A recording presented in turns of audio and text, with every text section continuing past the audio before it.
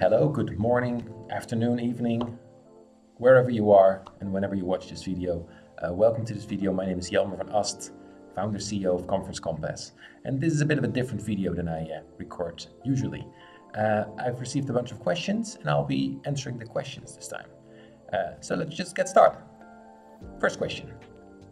Does your platform offer its own built-in live streaming services?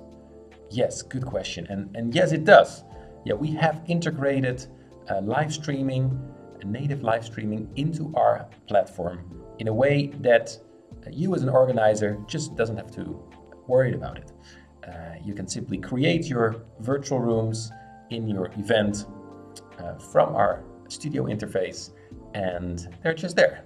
They're rightly available in the app, the mobile app, and in the browser app. And attendees can access the rooms, speakers, moderators can access their dashboards, and they're ready to go. There you go, built-in live streaming. Second question. What are the types of virtual rooms we offer? Right.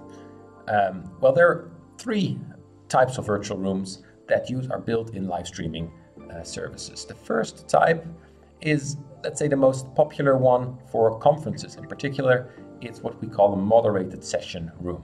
This is your classical session setup, room setup for a session that has a series of speakers, a moderator or a chairperson moderating the session, introducing the speakers taking turn to present with their slides or with sharing their screen, and for instance have panel discussions as well. And those virtual rooms have all the capabilities for interaction and engagement you would expect.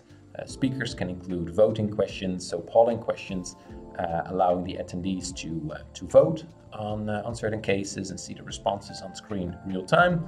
They're being recorded as well, so that's pretty awesome.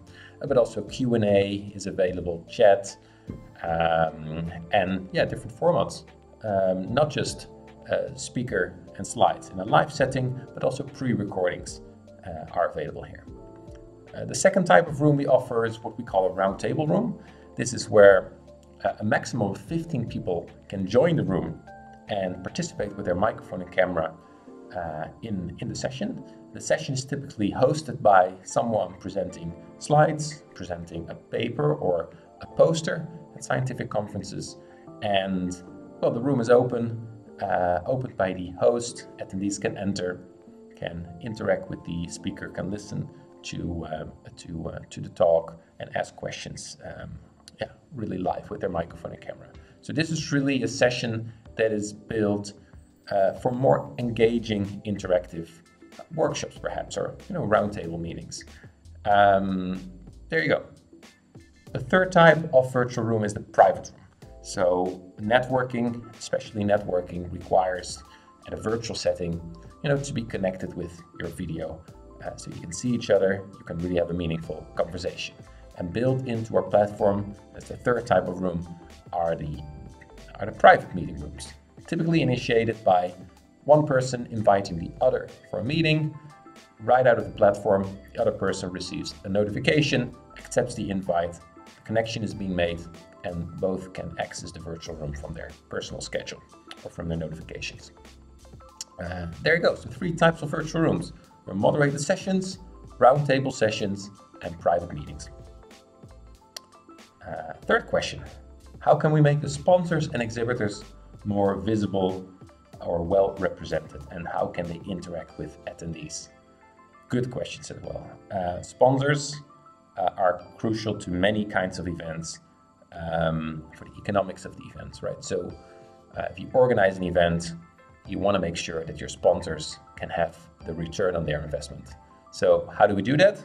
Well, first of all, we have a very powerful, let's say, virtual booth available for the sponsors, or sponsor profile, company profile, which is customizable, has a background, a banner from the sponsor, colors of the sponsor, and the sponsor can include brochures, videos, any types of resources, and even a schedule with different sessions like product demos or roundtable meetings. Any kind of meeting or session the sponsor is agreed on with the organizer. So that's almost like your own mini event within the overall main event, a mini event per company. And there are all these ways to interact. So not just in those virtual rooms, as I described before, with asking questions, voting, and all of that, but there's also a chat box, I should say, where attendees, approaching the booth can send their messages, engage with the representatives, and from there break out into private meeting rooms with those representatives. They can also approach those representatives directly and network with them, chat with them, and also break out into private meeting rooms. All those interactions are also being captured and made available in the analytics dashboard. And as an organizer, you can share with your exhibitors and sponsors in engagement interactions, engagement analytics, the KPIs really of how many people attended the booth, how many chat messages were being exchanged, how many meetings were created, and those kind of things. So meaningful interactions and measurable as well. The fourth question is how to best communicate with moderators and speakers, and what do they need to do? Good question, and this almost goes beyond the technology of the platform. It's really about how you organize your virtual event and how you organize your communication with your moderators and speakers.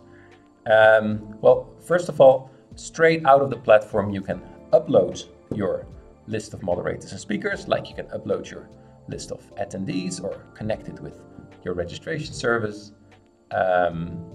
You'd invite your moderators and speakers to their session. They would receive an email with a personalized, secure link to access their speaker or moderator dashboard. And this email is a great place to introduce some first steps or next steps for those people to do.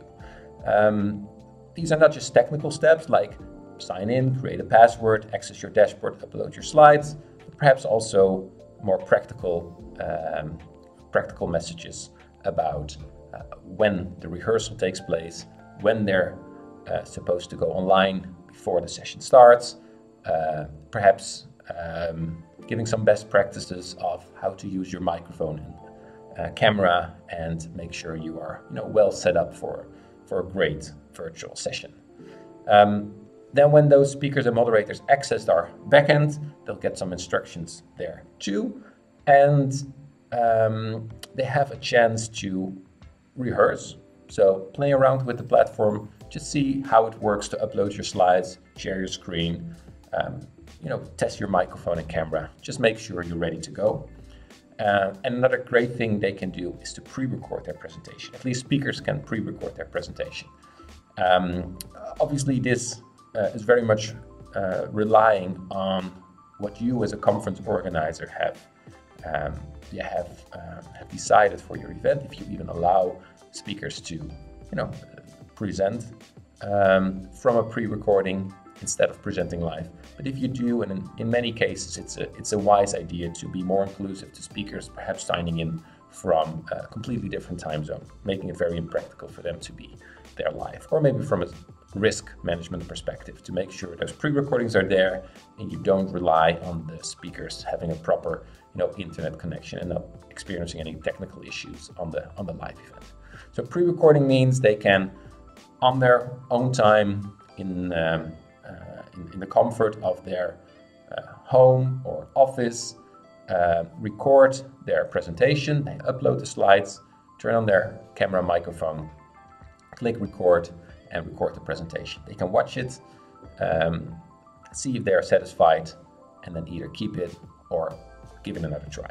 And those pre-recordings are available then to moderators immediately.